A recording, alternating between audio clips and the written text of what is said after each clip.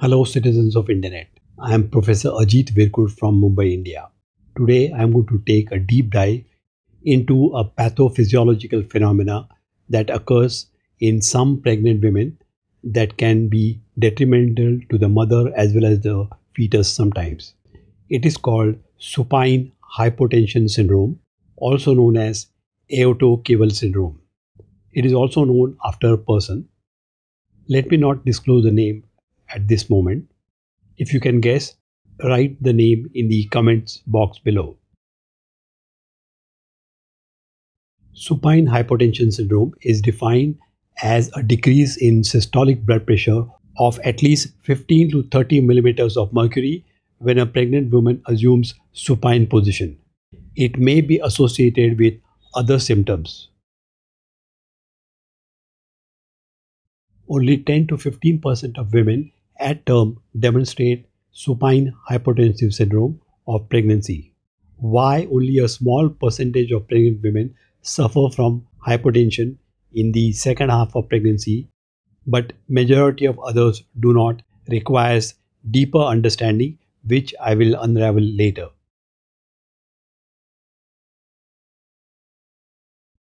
I will now do a detailed discussion of the pathophysiology of this phenomenon. The standard explanation is as follows. From second trimester onwards, the weight of the gravid uterus becomes sufficient enough to cause compression of the inferior vena cava as well as the abdominal aorta. The thin-walled, low-pressure inferior vena cava gets compressed, leading to decrease in the venous return to heart. This sets off a cascade of physiological events. It causes fall in cardiac output and consequently fall in blood pressure, which is the syndrome. But if this was the only explanation, then every pregnant patient in advanced stage of pregnancy would suffer from hypotension and other symptoms every time she assumed supine position. There has to be another explanation. When I was asked this question in my postgraduate examination, I gave the other explanation which no other student must have given. I call it the gold medal level answer.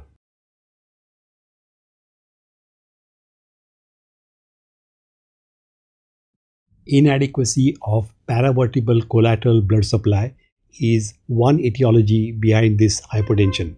Women who do not develop supine hypotension syndrome of pregnancy demonstrate compensatory mechanisms including increased collateral venous blood flow through the paravertebral and azygous venous system, leading to increased cardiac preload and reflex increase in systemic vascular resistance to maintain hemodynamic stability.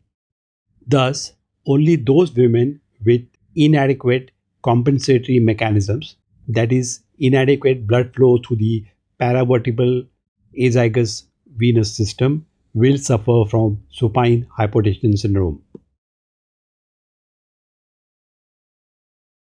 I haven't finished with pathophysiology.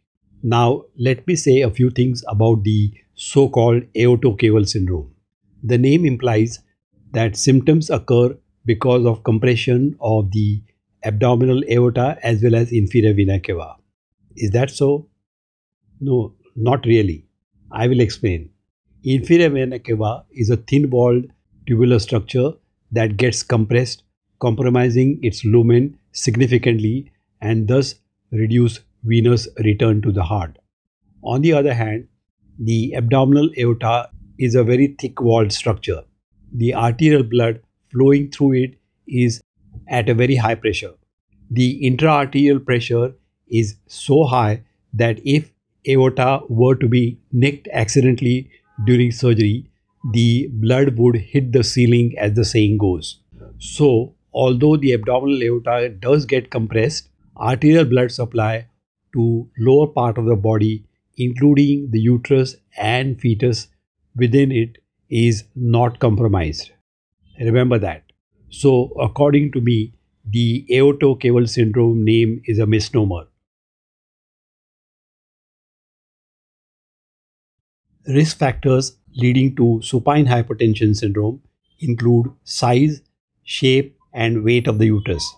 Chances of getting supine hypotension syndrome are more common with multiple pregnancies and obese parturients. In addition, the syndrome is exacerbated by neuraxial blocks due to the confounding sympathectomy. Symptoms of this syndrome include tachycardia, diaphoresis, which is excessive sweating, nausea, vomiting, dizziness, lightheadedness, pallor, and weakness. Women can lose consciousness and even maternal and or fetal death can occur. Rarely, hypertension can also be so severe that it affects the fetus and leads to fetal distress. Symptoms usually occur within 3 to 10 minutes after lying down. They are usually transient and resolve with change in positioning. Just for academic interest, some normal physiology for you. Femoral venous pressure increases to 25 centimeters of water from the normal 8 to 10 centimeters of water in the non-pregnant stage in supine position. In standing position, femoral venous pressure is 80 to 100 centimeters of water. Treatment is very simple. Since the cause is compression of inferior vena cava, which anatomically is on the right side of the aorta, just turning the patient into left lateral position will resolve the compression and restore full venous return and thereby hypotension. Other options include putting a wedge or a block on the right side of the back to achieve left lateral tilt. Manual displacement of the gravid uterus has also been described.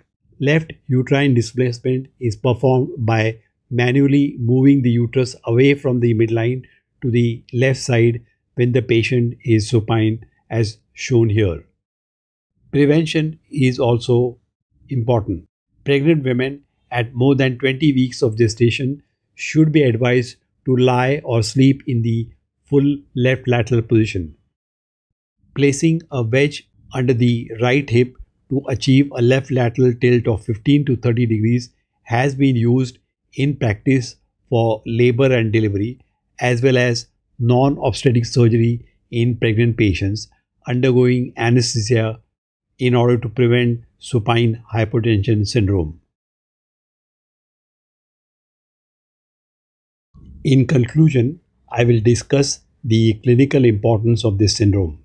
Any experienced obstetrician will vouch for me when I say that we rarely see pregnant women in second half of their pregnancy ever complaining of the symptoms of supine hypotension syndrome.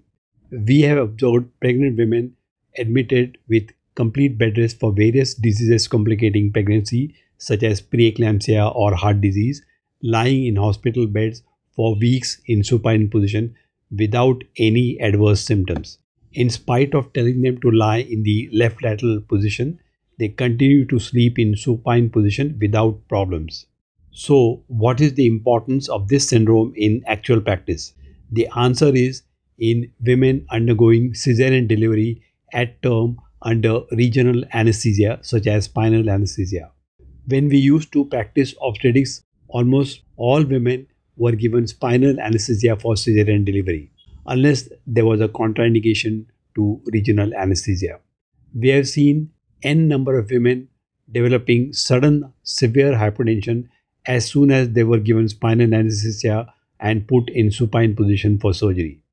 In the private hospital where I performed cesareans, the operation table had a special lever for giving left lateral tilt, and my anesthesiologist, Dr. Goraksha, would religiously give left lateral tilt using the lever after giving spinal. Sweet memories. Gone are those days. However, in contemporary practice, anesthesiologists nowadays do not give left lateral position after regional anesthesia. Current recommendations for preventing supine hypertension syndrome is rapid infusion of a crystalloid, colloid, and phenylephrine solution targeted at maintaining baseline systolic blood pressure. Studies have shown that maternal supine position during elective cesarean delivery with spinal anesthesia in healthy term women does not impair neonatal acid-base status when maternal systolic blood pressure is maintained by rapid infusion of ringer lactate solution and phenylephrine infusion. These findings may not be generalized to emergency situations or non-reassuring fetal status. All in all, you would feel that this topic is not very much important in modern obstetrics. But remember, from the postgraduate examinations point of view, supine hypotension syndrome is a high yield topic. If you want to know more about this topic or any other topic in obstetrics and gynecology, please refer to my books Modern Gynecology, Modern Obstetrics, and Practical Obstetrics and Gynecology, and other books. For purchase inquiries, contact me on this WhatsApp number.